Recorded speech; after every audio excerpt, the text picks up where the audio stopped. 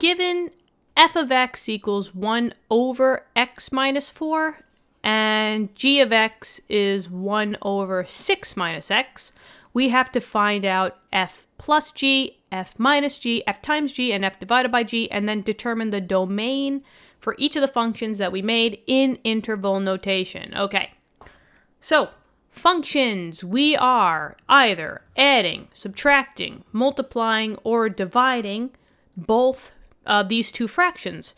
The first fraction being f of x, and the second function. We're dividing and multiplying and adding and subtracting functions. The first function being f of x and g of x. Now, there are two ways of notation to do your operations for adding, subtracting, multiplying, and dividing functions. That's all the way down here. So you should memorize this notation. Now, they gave you one type of notation. Me personally, I like to use the other type, which I will be reorganizing what they're asking for. I think it's just easier and better to follow. I'll show you guys what I mean. So the first one is f plus g of x. This is addition. This is the same thing as saying f of x plus the g of x. So all you have to do, and the tips and tricks are down here, we find out what operation is being done. In this case, it's addition. And then all you got to do is substitute what the function represents, and then just solve.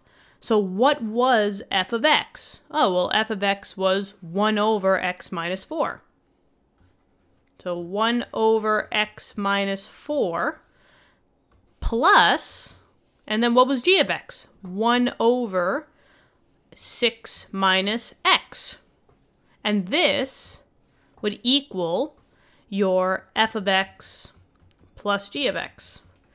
Now, for your domain, when we have to do domain, you're always going to take your domain and, do it in interval notation from the first one that you wrote without simplifying. Never take a domain after you simplify, because that's when stuff goes a little wonky.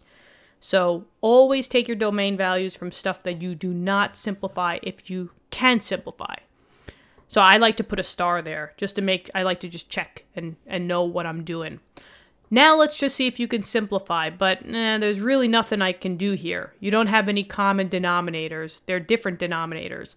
So I'm just going to leave it. F of x plus g of x is 1 over x minus 4 plus 1 over 6 minus x. And that is your new function after you added the two functions together. So this would be the answer. Now we just got to do the domain. So if you guys have trouble doing the domain, we have a playlist just for that. It's called Domain and Rage. It's on the channel page, on the home page, so check that out. This domain type questions are going to be more fast because, we have tons of problems just doing domain. The only thing that you really have to worry about is your notation. Parentheses are exclusive, means that those numbers do not get included in your domain, and brackets are inclusive. Those numbers you do include in your domain. Now, the thing that you have to worry about for domain values, the things that trigger you to question, are there any exclusive values or values that you cannot put into your function, are denominator values. So when you have a denominator, always just check it. Remember, the rule of thumb, and I will put it up here, your denominator cannot equal 0. Those are your exclusive values. So, for example, over here, since I didn't simplify, I'm going to use this one. But over here, x cannot equal 4 because 4 minus 4 would make this denominator 0. And looks like x cannot equal 6 because 6 minus 6 would make the denominator 0. These are your two exclusive values that should not be in your domain. So what I'm going to do is I'm just going to put them up here because I'm going to write the domain down here. So x cannot be equal to 4 and x cannot be equal to 6. So when I write my domain, all other numbers are possible except for those. And you go from least positive to most positive. So 6 is lower than, 4 is lower than 6, so you have to write the 4 first. Now, you're coming from negative infinity because technically all other numbers are okay. So negative infinity all the way to 4. So that is parentheses because you have to exclude it. Or, now, going from 4 to 6, there's no numbers that are exclusive from 4 to 6, so that's my next part. 4 to 6. Or, and now 6 and beyond. 6 comma positive infinity. And the infinity values are in parentheses as well because infinities do not necessarily exist numerically, just in theory. So that's why we have to exclude them. It's just a concept. So there's your domain. Moving on to the next one. This one is subtraction. F minus g of x. Well, I like to write it the other way because it looks simpler to me. F of x minus g of x.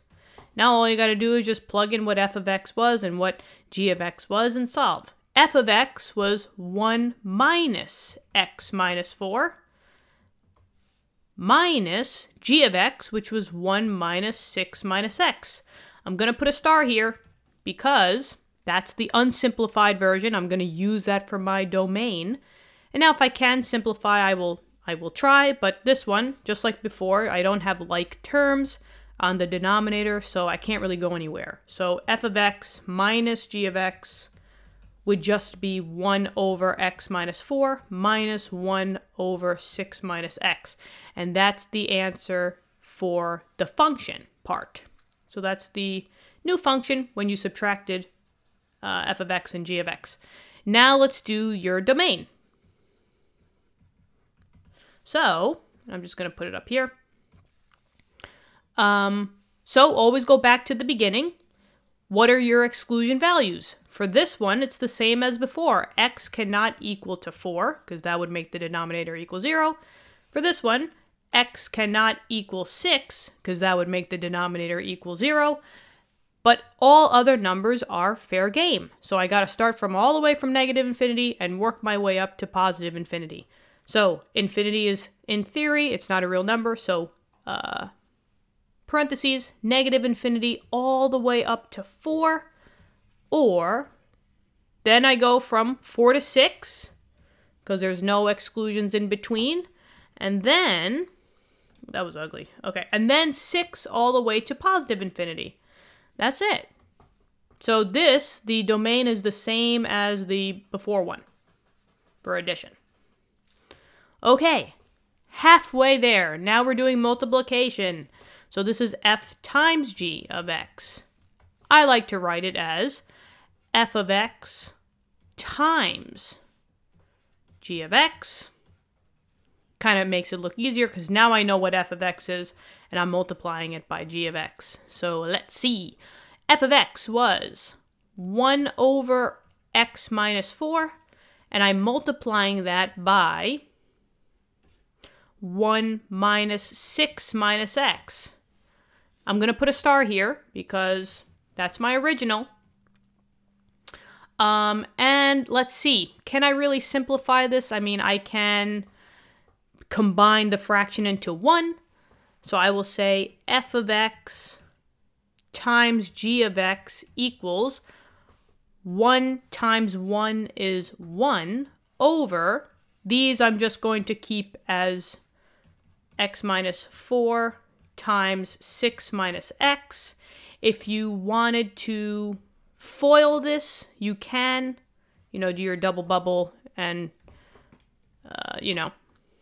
FOIL it out. I'm just going to keep it like this because you could always bring it back to this. This is more simplified. So this would be the answer to your new function. Whee! And now we just got to do the domain. Now I put a star for the one before because always make your domain values from this, the one that you just, put the answer as the first part. It's the same exact thing as before. Here's the denominator, x cannot equal 4. Here's another denominator, x cannot equal 6. So it's the same domain as the other two. I could go from negative infinity, oh gosh, negative infinity all the way to 4. Then I go from 4 to 6. And then I go from 6 all the way to positive infinity. And that's it for that one. So the concept here, guys, is to, when you're doing your domains, always go on your original function that you made, not simplified. Okay, last but not least, division. F divided by g of x. Well, this is the same thing as saying f of x divided by g of x. Now I can clearly know what f of x is and what g of x is. So f of x is 1 over x minus 4. G of x is, this is divided by, g of x is 1 over 6 minus x. I'm going to put a star here because I'll work off of my domain for this. And now I just got to simplify. So I'll say f of x divided by g of x is, anytime that you're dividing by a fraction, you multiply by the reciprocal. So it would be 1 over x minus 4 times reciprocal this, right? So this would be just 6 minus x, or 6 minus x over 1. So I will put that if you guys, it takes 2 seconds. 6 minus x over 1, which would then be, and I'll put it over here, f of x divided by g of x equals 6 minus x over x minus 4. Okay, that is your simplified version. Now this is a great example in which you do not take the simplified version for your domain. If I took the simplified version for my domain, I would only be looking at this. And I would only say that x cannot equal to 4 because this x is in the numerator. However, that was your simplified version. You go back to your unsimplified. And because of that, this is still a denominator, so x cannot equal 4. This is still a denominator, so x cannot equal 6. So it's the same domain as before. So I will write that one up here. Domain is negative infinity all the way to 4. 4 to 6. 6 all the way to positive infinity. And that is it. Oof. So domains are tricky, but now you know the trick. Always go by your domain of what you wrote first, not your simplified version, all right? So, guys, what do you think? This was fun. Functions are fun. Get it? Functions are fun. Oh, I'm so corny. Okay. Anyway, but thank you so much for tuning in. Hopefully this lesson helped you guys. Let me know in the comments. If you want to get more math help, click the subscribe button. We got tons more videos coming your way. And we thank you so much for the support. Will really help us out. But yeah, anyway, I will see you guys all in the next lesson. Take care. Bye.